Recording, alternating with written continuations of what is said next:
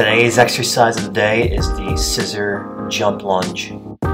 When you perform a lunge, you're going to have one foot in the front of your body, one foot in the back of your body, and your back knee is going to lower to the ground.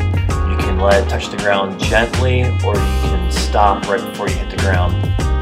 When you do get to the bottom of your lunge, you're going to jump up in the air. And when you're in the air, you're going to switch your feet so your opposite foot is in the front.